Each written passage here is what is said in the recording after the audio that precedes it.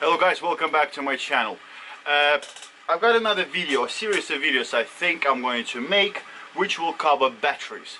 In the highlights of things happening lately with DIY electric skateboards and skateboards in general, I'm not saying often, but there are quite a few incidents where batteries caught fires and batteries caused people losing homes, and just a little bit of a disruption really when that happens in the park and we have to call fire brigade.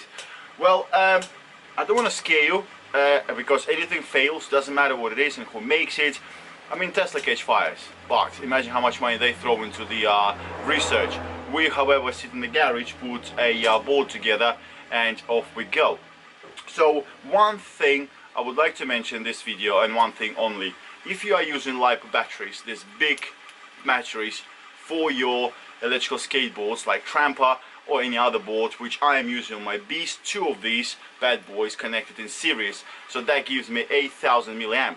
If this battery goes, there's nothing that can stop this battery. You just have to let her go, and that's going to be a lot of fire, a lot of smoke, toxic smoke. So what do you do to prevent that or reduce the risk of that happening? Well, number one, read the instruction that comes with the battery very carefully, so you will know what is the maximum discharge rating of the battery, what is maximum charging rating of the battery, so you do not overcharge or you do not over discharge the battery, because that can jeopardize the life of it. Also, be really careful with all the cables, the balancing cables and also the main power leads.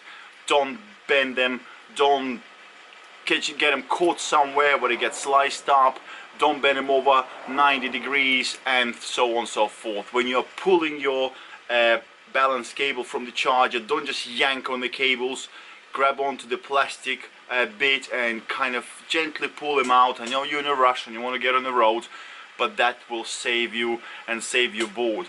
Take it easy, don't drop these batteries, don't put anything on them, anything sharp, don't distort the shape of them, don't have any impact on these batteries. So pretty much just have some common sense, and these batteries will last you forever and will never burn your house. At the same time, guys, use a proper good quality charger. Don't buy a £5 God knows from where charger, because your batteries need to be charged correctly with a proper balancing. If you get a cheap one, it's probably not going to do the job, and most likely the charge itself will catch fire. To finish off this video, I'm going to show you how I store these batteries. They are massive, they are in my garage. Just a couple of things I'm making sure I do. I'm not saying it's going to help the house from burning down if they go, no. But what this is going to do is going to give you some fighting chance of containing the fire, containing the flames, and also hopefully getting that box, and you'll see what I'm talking about, out in your garden, just for it to burn out without damaging the property or hurting anyone. So this is how I store them. So in my garage, right next to the door to the garden, which is that way, I've got a steel cash box. So it's pretty much quite cheap, safe. It's steel structure. So this is where I keep my batteries. The first thing you'll see, where it's about 5mm steel, so that's quite solid. What you see is fire rated bags. These are the fire stoppers by Fisher. It's pretty much a bag filled with fire stopping material. This is just to stop any heat transfer to the door. Inside there I've got a fire rated 10-energy bag. Inside the 10-energy bag I've got my Beastie batteries. These things are huge. And deeper inside I've got another one of them bags, fire rated Fisher bags, that protects the back wall of the box. And also on the floor I've got another bag and a steel shelf that comes with this cash box. So one in the back, one at the bottom, batteries go in between, then one at the front to stop any heat coming this way too fast. Lock the box.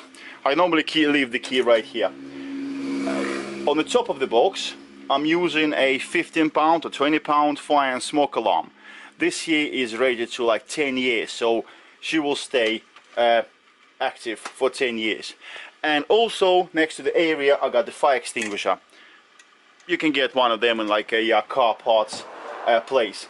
Before you start moaning at me and criticizing, this is the wrong one, this is foam. I know. This fire extinguisher is not to extinguish the fire of the battery. If Lipo goes, you cannot stop it from going, yeah? This is to extinguish anything that could catch fire around the box, if flames are to get out any cavities or cracks or whatever you call it. So this one is rated so you can stop fire A and B, so any petrol, wood, paper, and this is pretty much most of the stuff in my garage made out of that, so it's a good choice, I think. And another thing, guys, remember that Lipo batteries want to be stored on a storage charge. So don't just charge them up 100%, whack them into a you think steel box is safe and leave it there for 6 months. You're probably going to kill them. So you have to use a really good quality charger and stick them onto a charge. You'll find the menu, which is the storage charge. So this is it, guys. I hope this video helped you or will help you to at least think about it twice before you do something. Don't just chuck them around your house or in your garage without knowing where they are. And by the way, if you were wondering what is that humming diesel sound in the background, no, it is not a fire brigade truck. It is 35 degrees in London today and my little girl fell asleep in the truck. So just using it as a nicely cooled air conditioning room. Lovely. Please like, please subscribe and hit the little bell button next to the subscribe button so you will get notification every time I upload new video. And most importantly, charge safely. See you soon.